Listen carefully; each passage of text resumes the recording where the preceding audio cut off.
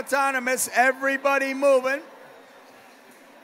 Red Alliance scoring onto their switch. Blue Alliance doesn't have anything on their switch yet.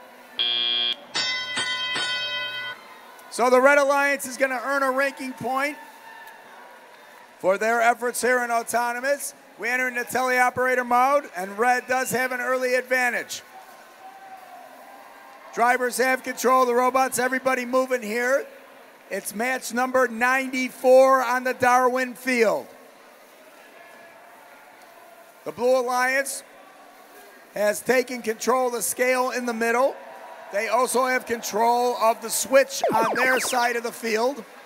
The Red Alliance has control of the switch on the red side of the field. So blue accumulating points at a rate of 2 per second. Although the Red Alliance had a force in place, so they were scoring because they were forcing a score over there for 10 seconds. Now Red implementing a boost to also get some additional points. Blue, though, has maintained their lead throughout, and they've got about a 25-point lead with well over a minute to go, about 65 seconds. So at this point in the match, the Blue Alliance in control of the scale in the middle. The switch on the blue side is balanced, so nobody controlling it. And blue and red both dropping cubes on it, so it stays balanced. The Red Alliance does have control of the switch on the red side of the field.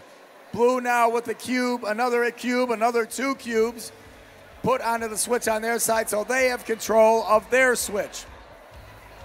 So a little more than half a minute to go in the match.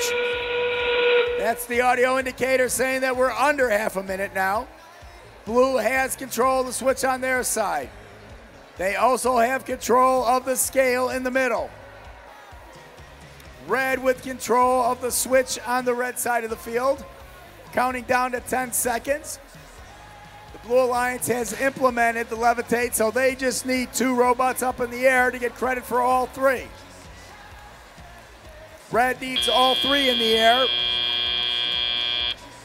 to get credit, but they didn't get any.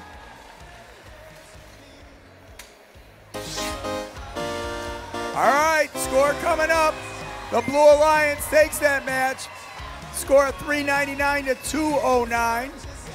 They earn 3 ranking points, 1 ranking point for the red teams.